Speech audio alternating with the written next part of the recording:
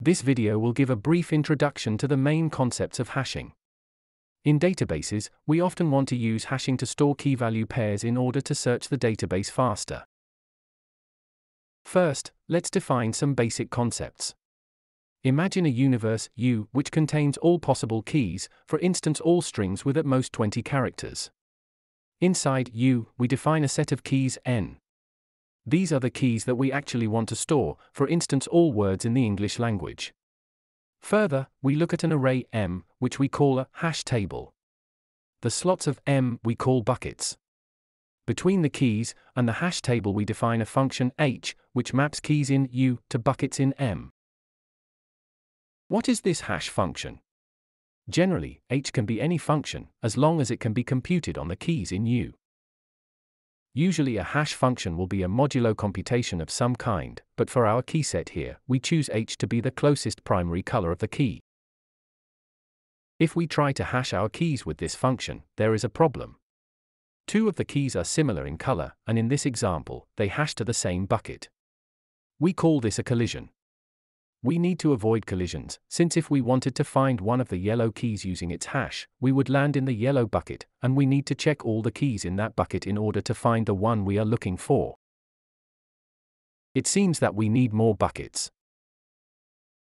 Intuitively, it is clear that if we have only a few buckets, we will get lots of collisions. And if we use lots of buckets, we will have fewer collisions.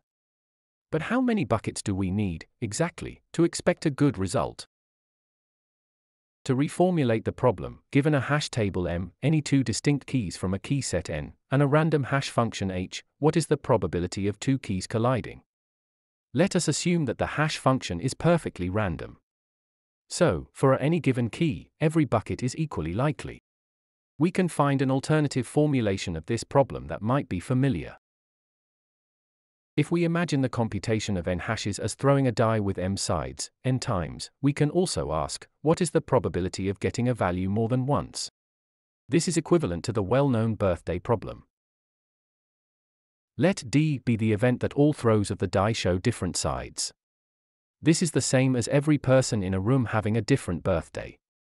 If we compute this, we get that the probability of a collision is bounded as shown here. So what does that mean for our problem? Can you estimate what the relation between M and N should be if we want a 50-50 chance of not having a birthday collision? Pause the video and take a moment to think about this.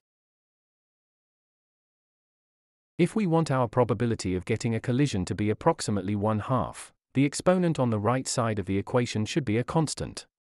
That means M should be roughly the square of N. In other words, if we want a hash function to be collision-free, we need the hash table to be quadratic in the size of the number of keys that we want to store. For this result we assume to have a random hash function. In reality, with a simple hash function, we might be even more unlucky. If we use for example k modulo 10 to hash the following key set, we get nothing but collisions. Even though this example is quite artificial, it shows that for any key set it is possible to find a very bad hash function. But the inverse is also true. For any key set we can find a very good hash function.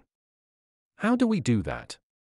In this concrete example we could simply use modulo 9 instead of modulo 10, and we would instantly get fewer collisions. Even better, there exists the concept of universal hash families. If we take a random hash function from a universal hash family, we are guaranteed that the probability of a collision on any two keys from a key set is only 1 over the size of the hash table, which is optimal.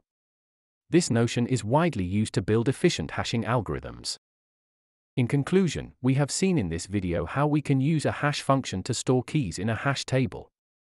We have also seen that we need to be careful when choosing our hash function in order to avoid collisions, and that if we wanted to have a low probability of collisions using a random hash function, we would need a hash table of size n². Thank you for watching this video.